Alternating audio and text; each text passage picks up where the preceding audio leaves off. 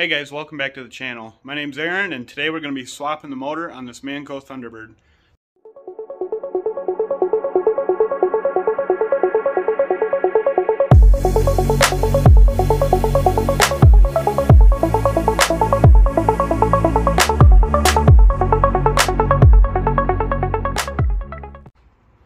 Alright, so here's the motor we're going to be putting in our mini bike. It is a Predator 212 overhead valve. Just a motor you pick up from your local Harbor Freight. That, the aftermarket accessories you can buy for these is endless. You can spend as much money as you want and make more than enough power than what you need with these. But before we unbox this, we're going to get the motor out of this and see. I'm not sure if this is a 5/8 bore clutch or a 3/4. I'm hoping it's a 3/4. That way I can just swap it on to the new motor and get this completely done today. And I think for now I'm going to leave this gas tank, use the one on the motor because that one needs to be clean. The stuff is all varnished. So I guess I'll start by, we'll tear this motor off, probably do a few time lapses, get the frame cleaned up a little bit, and put that new motor in.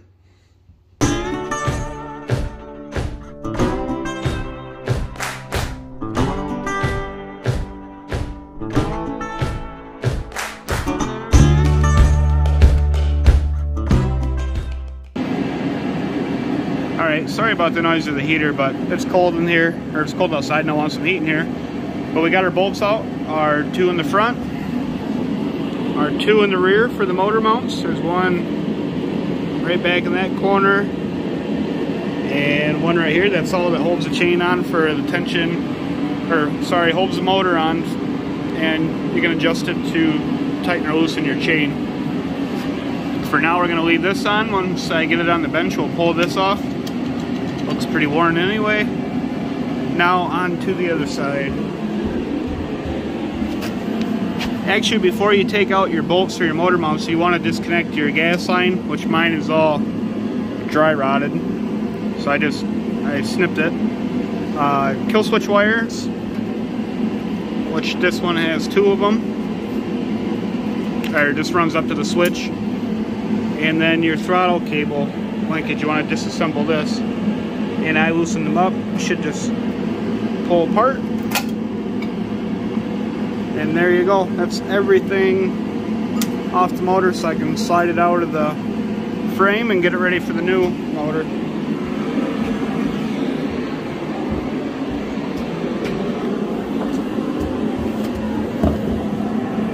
I did forget about this little spring down here,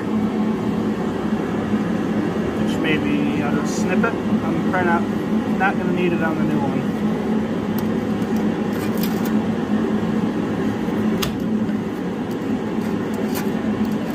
We'll just cut it. There. Slide this out of the way.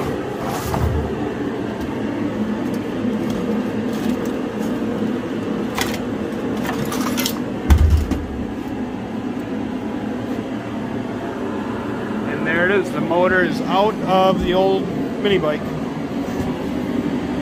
I'm just going to go through real quick off camera and clean some of this stuff up, and we'll get ready to open up that new motor and get it ready to put in here. Okay, we got a Predator 212 motor here, still all boxed up. I haven't opened it. I just cut the tape. So let's open it up and see what's inside. See what kind of goodies there are when you open these up. We have an owner's manual. Okay. Throw that down there. Good packaging. And here's the motor inside in a bag. Everything is brand new. It's nice to see. So I'm going to pull this out, take it over to the bench, and we'll take a closer look at it. Alright, here it is, the new Predator 212 out of the box. And first things about this motor, when I got it, I peeked at the valve cover. From what I've seen online, I'll have to look a little bit more. If I'm wrong, I'll put it I'll have it pop up in the video. Pretty sure this is a Hemi Predator 212. Like this one over here, this is an older Predator motor that probably 10 years old, but it's a stamped valve cover. That means it's a non-Hemi with a cast valve cover. It means it's a Hemi. So I looked at that when I bought this. Has a quick start guide on it. Came with a spark plug wrench, and just tells you, add oil before starting and gas. No E85. They don't want you to run that. But yeah, this is the motor. Your standard Harbor Freight Predator 212. Now, if we look at this one and look at this old one we just took out of the mini bike, obviously this is a lot bigger. That's a 4-horse, or it's like 3.8 or 4. And this is a 6.5 horse. Alright, so we'll get this stuff off here and take a few measurements to see if our motor mounts and the crank are similar. See if I have to drill new holes or not. We'll get that checked out, and then we'll get the motor back into the mini bike. Alright, from what I can see, the position of the mounting bolts and where the crank is at on these two motors are identical. So we're going to go ahead and install this motor into the frame now.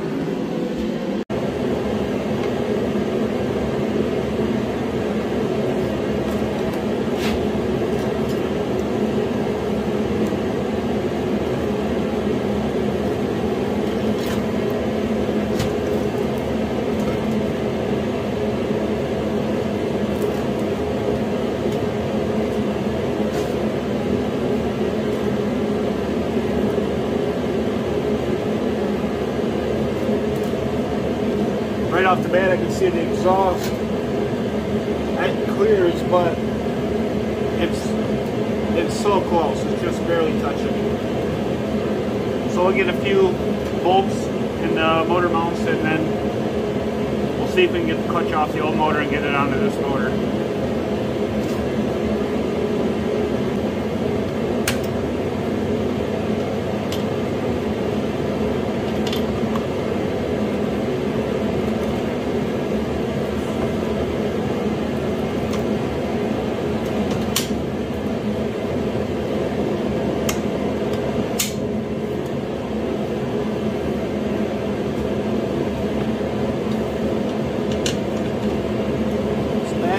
Really, how much room back there?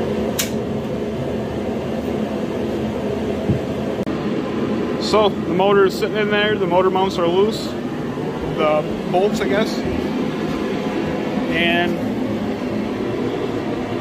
this is definitely a lot of motor for this little bike, but it does fit.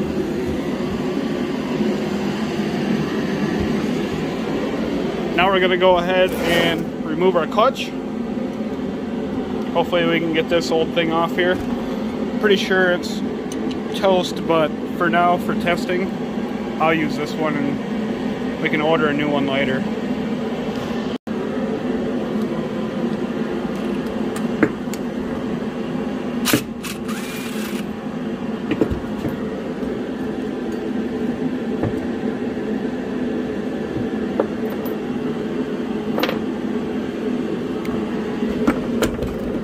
I think I'm going to spray a little bit of lubricant on both sides of this just to make it come off a little easier, maybe.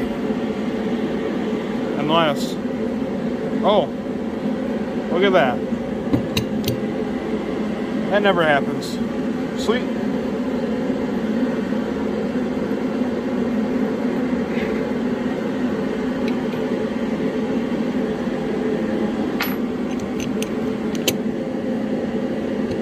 But what is this shaft the same as this? Move our keyway back a little bit.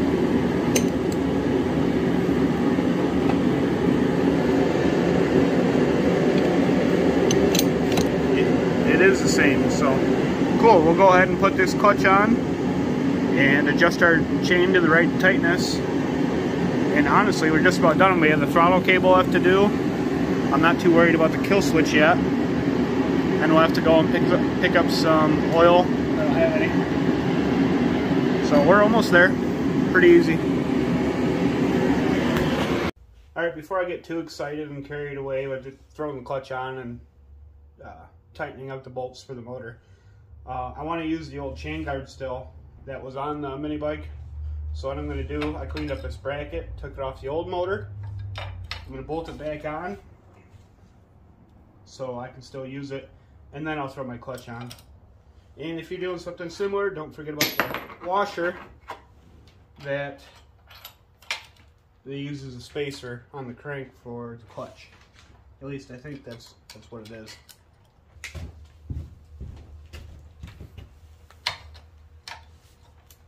Hold it up where it needs to go.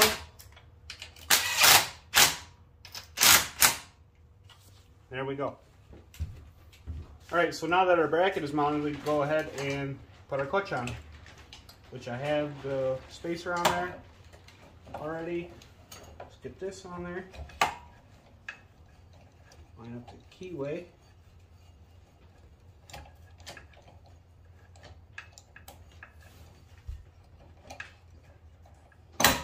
There it is.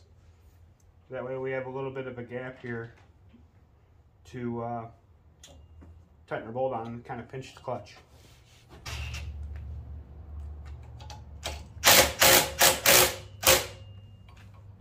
There we go, clutch is on. Now you can adjust the motor to where it needs to be and tighten it up, then our chain will be done.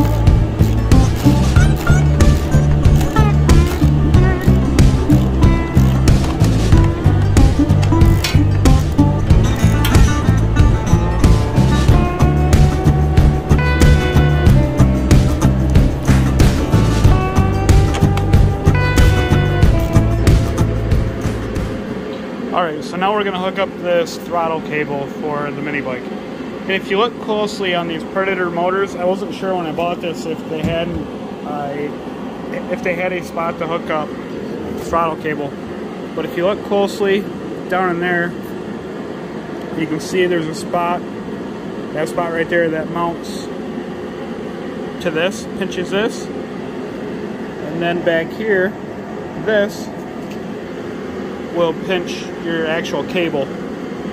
So that's where that hooks up. The only thing I have to figure out, I'm sure it's something simple, is the throttle is stiff right now. That way you get, for like a generator, you can turn it up and you leave it. So we got to figure out how to loosen that up. We'll get this hooked up and then we're almost ready to ride this thing.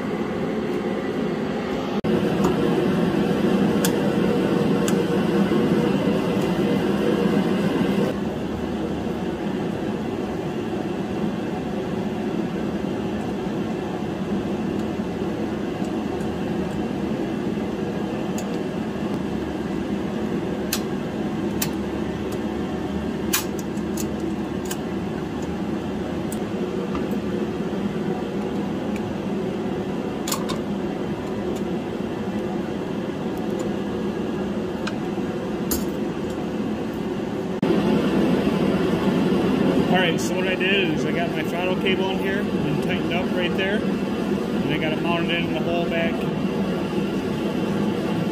there, tightened up, which works the throttle cable. And then if you take a look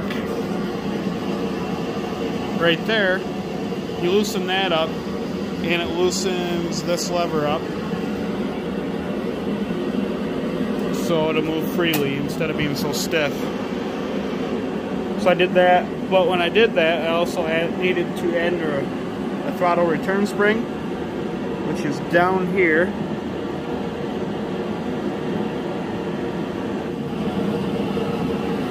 Connected it right there. It's not wanting to focus. Connected it there, ran it around, and just attached it to the muffler right here. It'll work for now for testing. So I'm gonna get some oil. I'm gonna throw that cover back on. Get some oil, get some gas in it. Start it up for, you know, first heat cycle. And after I do that, I'm going to wire this kill switch in just in case throttle sticks or something on me.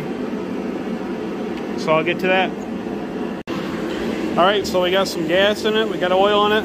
Let's see if this thing will fire up. And hopefully it don't take off on me.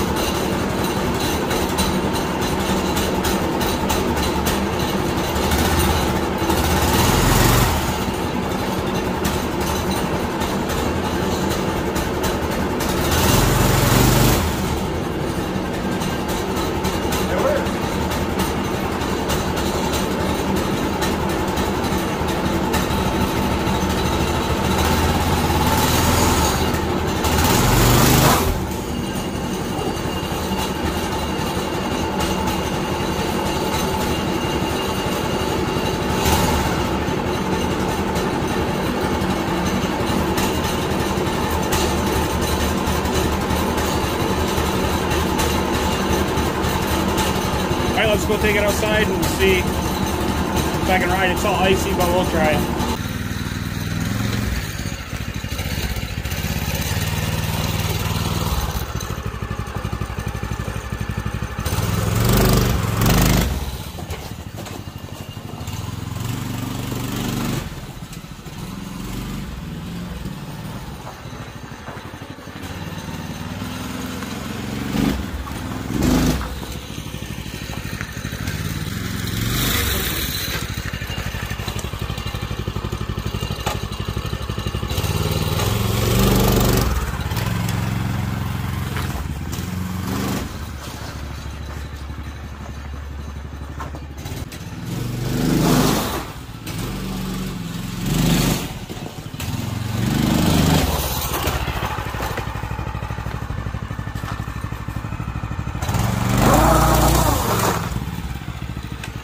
So that pretty much wraps up the video about the Manco Thunderbird with the Harbor Freight Predator 212 motor.